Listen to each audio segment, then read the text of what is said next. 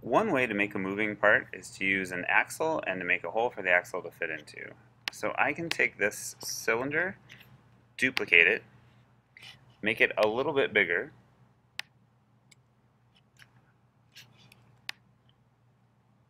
there we are, and turn it into a hole. I'll put that hole into the center of this cube using the Align tool and group these.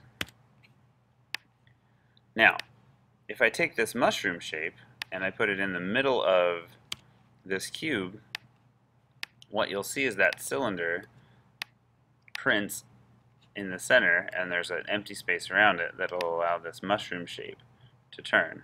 Now I actually have the cube just a little bit smaller. It's a little bit shorter than that mushroom. You can't see it well, but it is a little bit shorter just to make sure it fits.